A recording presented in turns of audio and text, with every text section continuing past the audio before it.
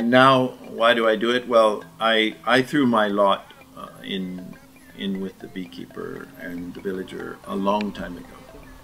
I invested the money, my own money, and idealistically, and when you throw your lot in, you got to make it work.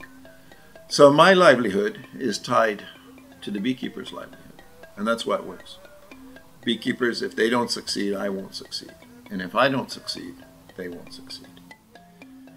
And so we make our decisions based on business.